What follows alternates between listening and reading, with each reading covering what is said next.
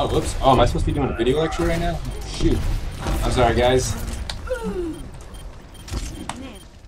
Sorry about that. So, anyway, back to the video lecture.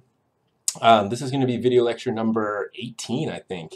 And it's on kind of a case study of evolution. So, it's going to be about bacteria and how they can be resistant to antibiotics, which is a kind of medicine we use to treat them. So, to start off with, here's a little cartoon, little joke, where you have one bacteria, which we see right here, and he's trying to give a gene to another bacteria that contains a resistance to a antibiotic called penicillin. Let me get the pen going here. And so what you have is when one bacteria sort of transfers the gene to another bacteria, that's called horizontal gene transfer, and that's kind of unique to bacteria. They can actually swap genes with each other, unlike humans, which, you know, the only way we can pass our genes on is through reproducing and having offspring. But bacteria can actually just swap genes between each other, which allows them actually to evolve faster and share information. So we're going to kind of walk through this case study of antibiotic resistance, and we're going to start off with just sort of a background view of bacteria. So just remembering a few things here. Remember that bacteria are prokaryotes, which means that they're only single-celled and they're relatively small. They're definitely going to be smaller than the cells that, you know, humans are made of or other animals are. And, you know, their shape can vary. And if you see here, we have some rod shapes, some spheres. There's some even corkscrew or spiral-shaped bacteria. So they come in different shapes. They only can reproduce asexually, right? So that means that they're not doing meiosis. They're only just basically copying themselves through mitosis. So there's no shuffling of genes. The only way that they can create new genes or new versions or new alleles is through mutations, which can happen quite often actually in bacteria because they reproduce so fast. And then, like I mentioned earlier, they also do something called horizontal gene transfer, which is a way that two bacteria can swap information and swap genes with each other. Some roles of bacteria, just to refamiliarize yourself with some of the things that bacteria do. Number one is decomposition. This is a huge role that bacteria play. Everything that dies, right, whether it's trees, other kinds of plants, animals, other bacteria, fungus, whatever it is, whatever life dies, it has to be decomposed or it would just pile up and up and up and up, and we would just, you know, it wouldn't be sustainable. So bacteria, you know, along with fungus, can help decompose things, and that's a huge role that they play. Really important. Another really important thing to do is they fix nitrogen. We didn't really talk about this too much in ecology, but plants need nitrogen to make things like amino acids and other biomolecules, and they actually can't extract the nitrogen from the air or the soil themselves, but bacteria can and will help convert that nitrogen into a form that a plant can use, and the plant will form a symbiotic relationship with bacteria, where the bacteria gives the plant the nitrogen, and the nitrogen, or rather the plant, oftentimes gives the bacteria glucose, right, like sugar or food. As far as humans and bacteria and the relationship we have with bacteria, we have actually a very close and intimate relationship with bacteria that you might not have known. And that goes beyond just some of the things you might think of with food products. So yes, of course, we use bacteria for making yogurt and cheese, which is why you know, it's really useful for you know, industry making food, as well as industry like wastewater treatment, right? We use bacteria to actually clean water.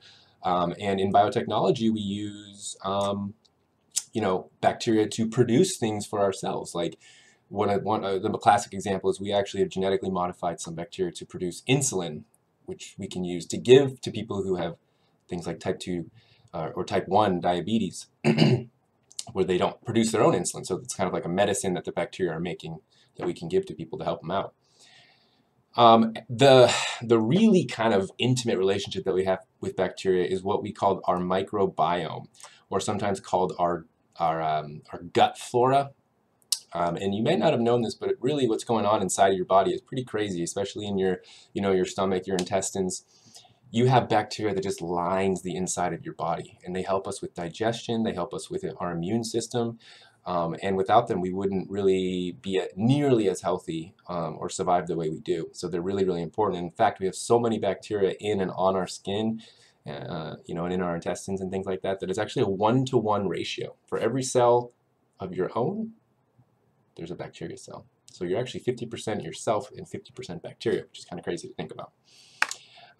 But of course, bacteria cause disease as well. There's also harmful bacteria that we want to prevent ourselves from being exposed to, because they can damage our cells and they can release toxins that make us sick or even kill us. So how do we control these harmful bacteria? Well, most of the time what we do is we just clean things, right, with disinfectants, like chemicals. So alcohol and bleach are chemicals. They're not really medicine. They're very general. They don't specifically attack bacteria. So alcohol and bleach will actually kill pretty much any living thing, right? If you submerge any organism in bleach or alcohol, they're going to die, right? Even a human would. They're just toxic chemicals to any living thing. So they're not specific for bacteria. Heat and cold are not specific really either. Most organisms can only survive in a certain temperature range. So oftentimes what's really important is refrigeration, right? If we freeze or cool our food, it doesn't grow bacteria as fast, because bacteria grow slow when it's cold. Or if we cook our food, right, heat it up really high, we can kill the bacteria on it, and that helps keep it safe for us to eat. Before we had refrigeration, you know, how did people keep their food from going bad? Well, they preserved it with things like salt, sugar, or vinegar. So basically, you just, like, say for example, you go out and you kill an elk, and you've got this just giant elk with tons of meat on it. That meat's going to go bad really quick unless you can find a way to preserve it, because the bacteria is going to start growing on it, and then it goes bad. So what they would do is they would take these big hunks of meat and they would just, you know, submerge it in salt solutions, and it became so salty that the bacteria couldn't grow in the salt around the outside of it. And so then you could preserve the meat that way. And so that's the way we used to do it.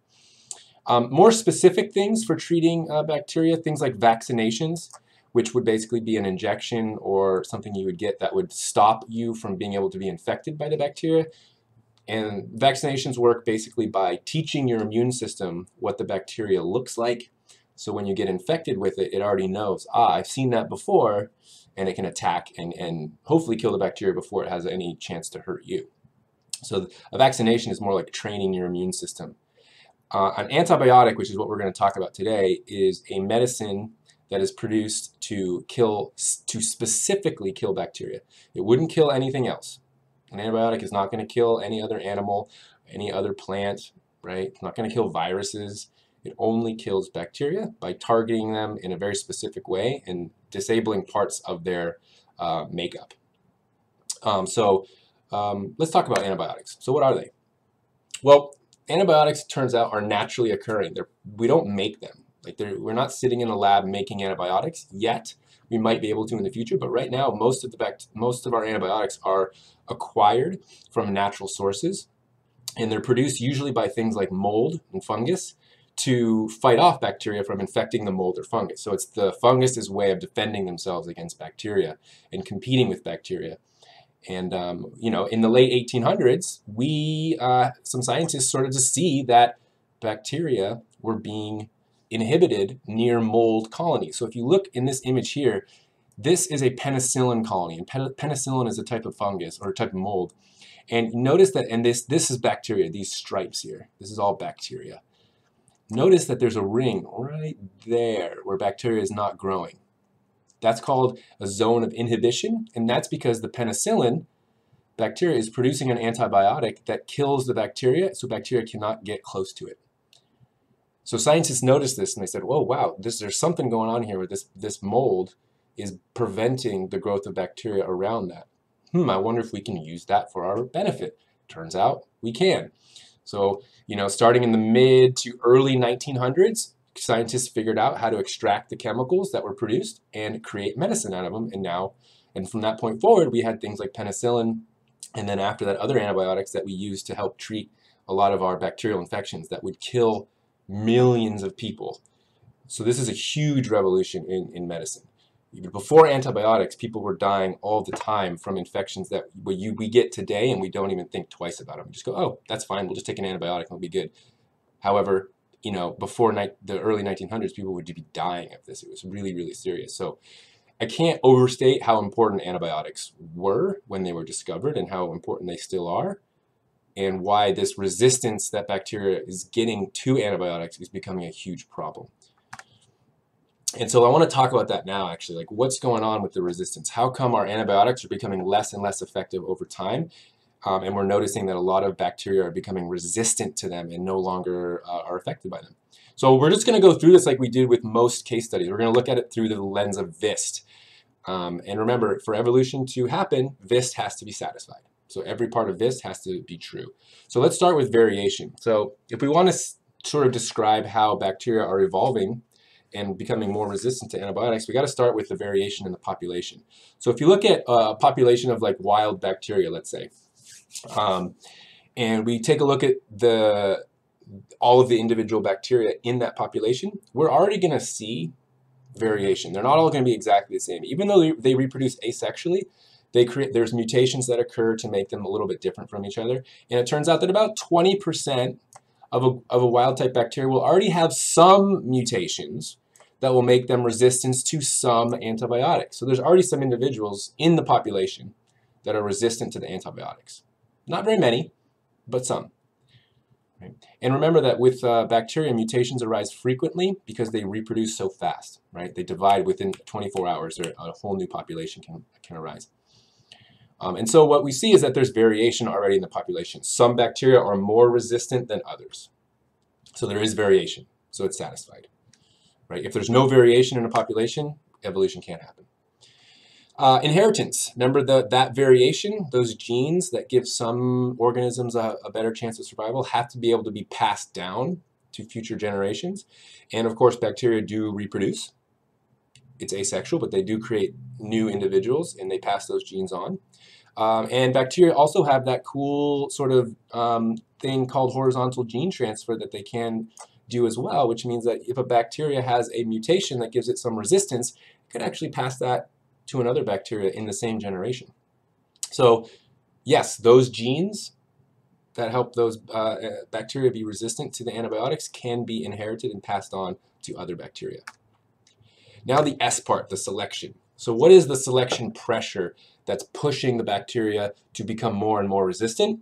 Well, it's the antibiotics themselves. So the antibiotics themselves are a selection pressure on the bacteria.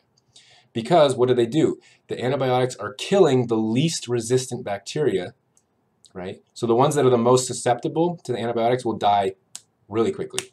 Can't snap. Really fast. The ones that have some stronger resistance will survive a little bit longer, right? So the idea is that the selection is selecting for the bacteria that are more resistant and killing the bacteria that are less resistant. So the population shifts towards more resistance as the less resistant ones start to die, right? So again, selection for bacteria that have more resistance. So these are bacteria that could survive in the presence of a higher amount of antibiotics, or could just survive longer in the presence of antibiotics. They're the ones that will be passing on their genes more often than the ones that die quickly. So what kind of selection pressure is this? Can we remember? Think about it. If you can't remember, look back at your notes. I'm not going to give you the answer. Remember, there's directional, divergent, and stabilizing, or disruptive and stabilizing. Which are the three? Insufficient dosage leaves survivors. So if the antibiotic is administered and kills some of the bacteria, then the antibiotic is removed. What's left behind? The strongest. They reproduce and create more strong bacteria. And over time, they get stronger and stronger and stronger. So it's really important to know that selection is the antibiotic. So the selection is the antibiotics themselves. So the idea would be that if you could take your antibiotics and expose all the bacteria to the antibiotics at the right dosage and for the right amount of time, you should technically be able to kill all the bacteria, and then they shouldn't be able to evolve, right? But we know, of course, that's not the case. It's not always going to be 100% killed, because we don't always do the proper dosage, and we don't always do it for the right amount of time. It's always possible to leave behind the strongest survivors.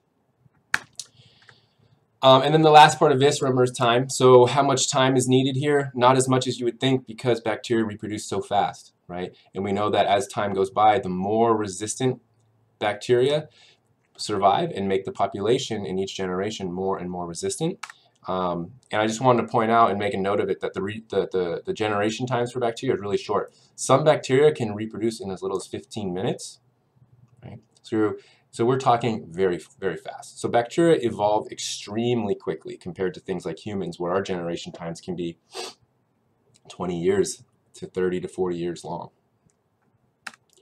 So I want to give you some examples of some resistance that have been occurring. The most kind of scary one that's been happening for a while now, actually, is Staphylococcus aureus. And staph, or if you've heard of staph infections, this is what we're talking about. So this is a type of bacteria that lives on the skin and in mucous membranes, so like the membranes that line our nose or our digestive system. It'll sort of likes to thrive in those areas, and it will also get into open wounds. So if you get a cut, you can get staph in there if you get infected. Its generation time is 30 minutes, so it divides really, really quick. So it evolves fast. And so I want to show you the resistance timeline of this bacteria. So this bacteria was a real killer. It was killing a lot of people. And in 1943 was when penicillin was first put on the market and being used as a medicine. Turns out it did not take very long for staph to become resistant.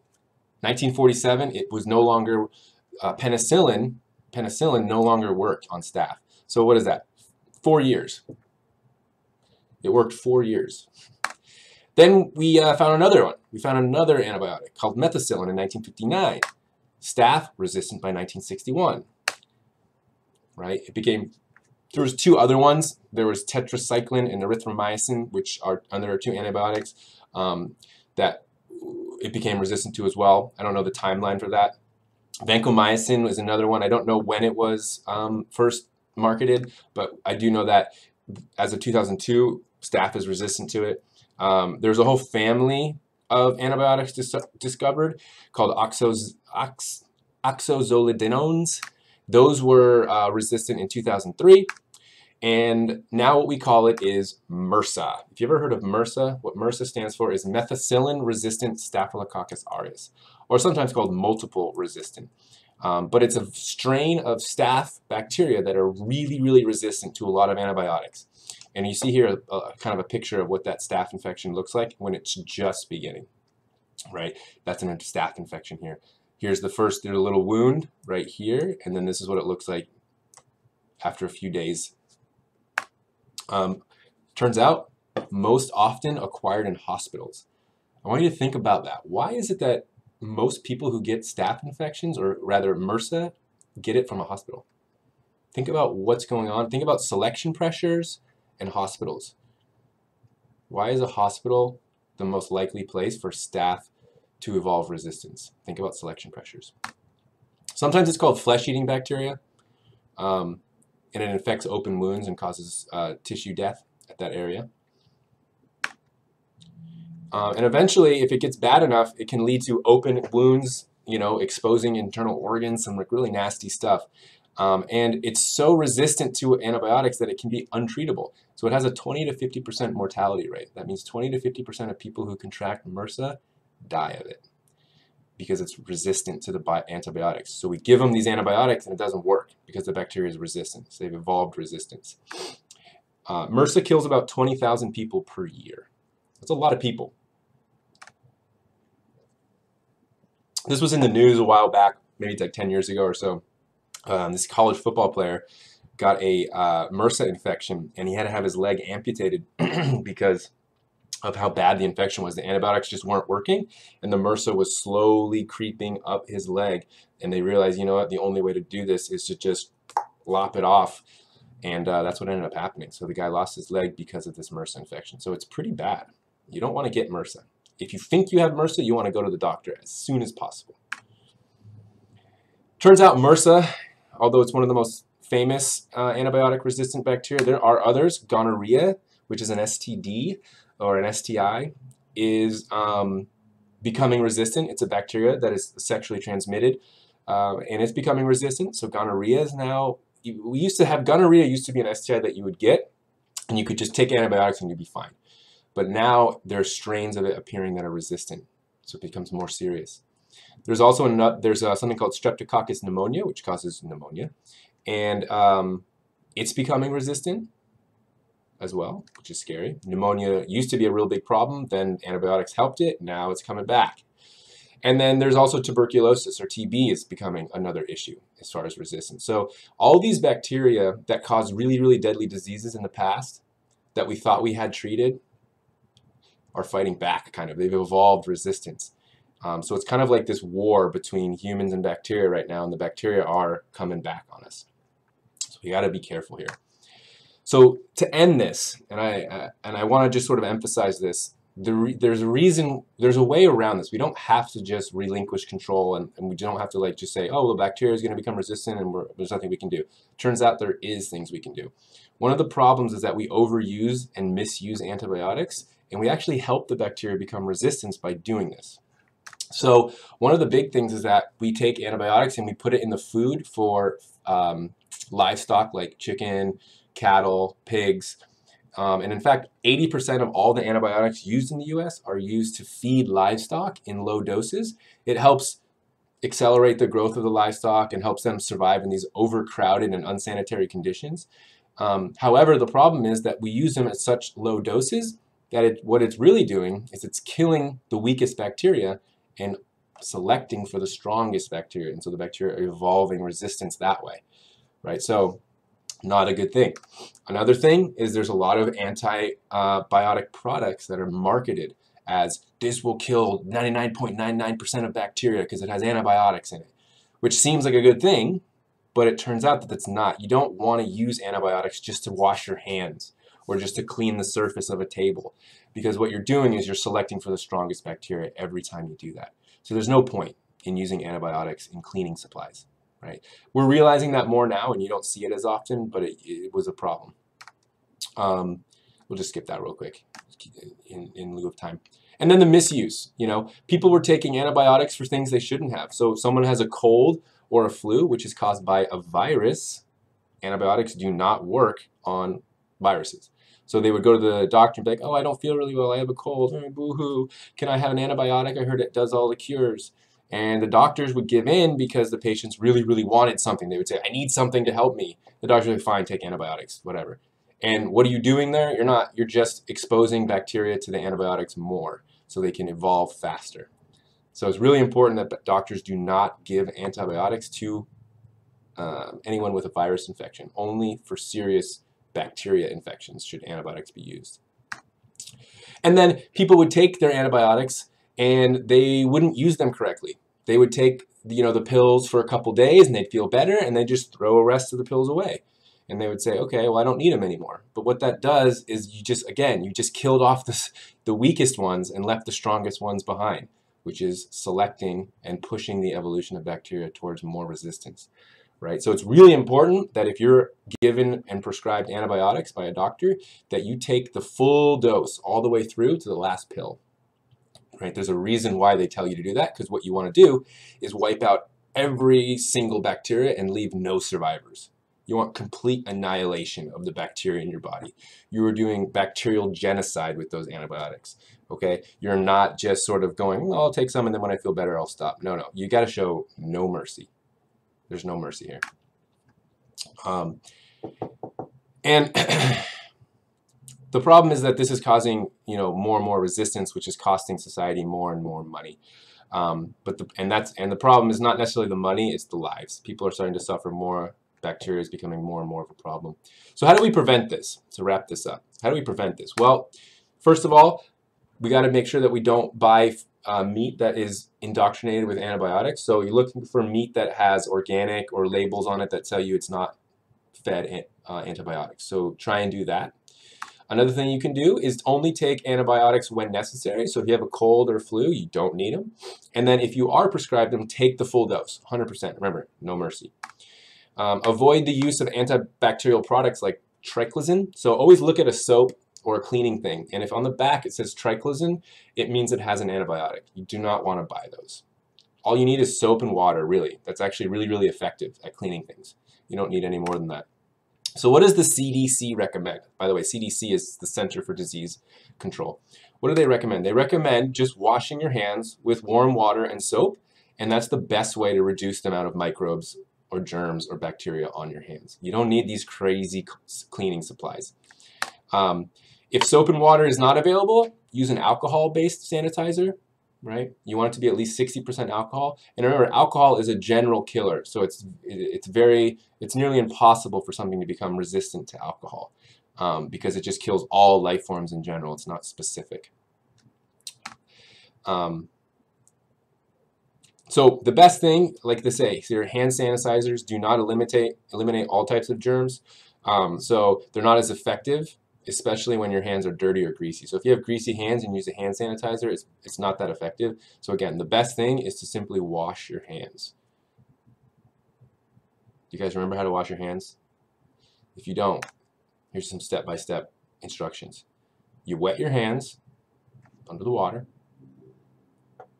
You put some soap on. You do this for maybe 20 seconds. Then you rinse it off. And you dry your hands, and then you turn the top off. So that's how you wash your hands, and that's all you really need. I think that's the end. Yeah, that's the end of it. All right. I have no idea how long that was. It's probably way too long, so I'll end it there. All right, guys. Thanks for watching. And I got to